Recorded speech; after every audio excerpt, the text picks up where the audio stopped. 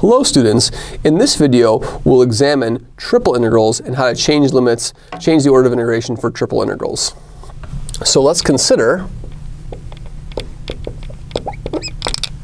the triple integral over a region S, and let's just have some arbitrary function here, f of x, y, z, dv, where S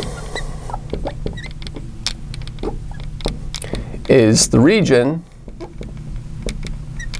in the first octant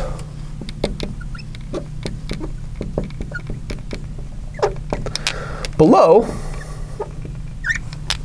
the plane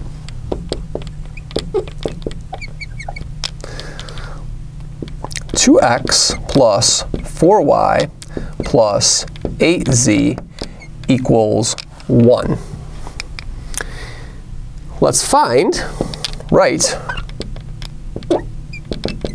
this integral as an iterated integral.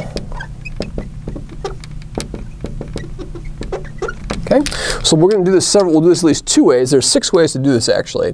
But let's plot this region and see what it looks like. So here's my z-axis, here's my y-axis, and then here's my x-axis. And then I have this plane, 2x plus 4y plus 8z is equal to 1.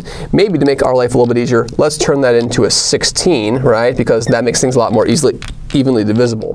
Well, clearly, if y and z are equal to 0, then x is equal to 8. So here's the point x equals 8. So that's the point 8, 0, 0 is on this plane. The point when I let x and z be equal to 0, that says that 4y is equal to 16, or y is equal to 4. So y is equal to 4 is right over here. So the point 0, 4, 0 is also on the plane. And finally, the point when z is equal to 2, z is equal to 2, that's the point on the plane. So what we have over here is we have that line segment, that line segment, and that line segment. And so our plane looks like this. So the plane is tilted down this way. And of course, our volume of integration is this inside of this simplex over here. So that's what our planar region looks like. It looks like this slice, this triangular slice, or this prism, okay? And so what I want to do is, let's try to write this integral in the following way. Let's try to write the triple integral over S of f of x, y, z dv as the integral, the triple integral over S of f of x, y, z with respect to one particular order of integration. Let's do a dz, dy, dx. That's as one example, okay? So I need to figure out where x goes in this region. So I need to find out the xy region of integration. So let's do that, the xy region of integration, and see what we get, okay? So where are xy residing in this region? Well, x and y, if I just were to draw them, here's x and here's y. Well, we have over here the point 4 for y and the point over here 8 for x. And so this is the part of the xy plane over which our region resides. And so what's happening over here, how would I write down this region? Well, what would I say? I'd say that x goes between 0 and 8 in this region. X goes between 0 and 8. What does y go between? Y goes between 0 and the equation of this line over here. Now the question is how do we find the equation of this line? Well, this line, so y is going to go between 0 and then the equation of this line. Well, I have the y-intercept. The y-intercept is 4, and I have the slope. So the rise is 4 over the run is negative 8. So I have 4 over negative 8, or negative 1/2. So this line over here is 4 minus x over 2. And we can check this. If x is equal to 0, I get to 4. If x is equal to 8, I get to 4 minus 8 over 2. 4 minus 8 over 2 is 0, and that gives us this point over here. So that's my y region of integration. That's my xy region of integration.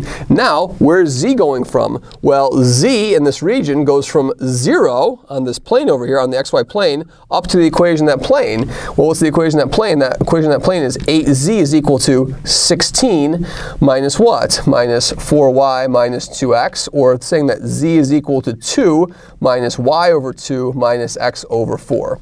So now I can write this in what way? I can write this as the integral. Z goes from 0 to 2 minus y over 2 minus x over 4.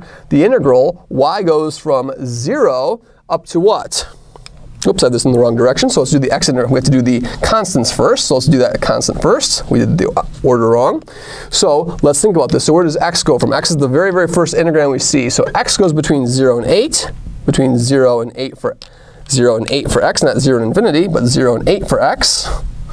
So let's do that. So we have x goes between 0 and 8. Then what does y go between? Y goes between 0 and 4 minus x over 2. And then z goes between 0 and 2 minus y over 2 minus x over 4. F of x, y, z, dz, dy, dx. Let's try let's try a different order of integration. Let's try the dx, dy, dz. Now we focus in on the yz plane first, and so what does the yz plane look like?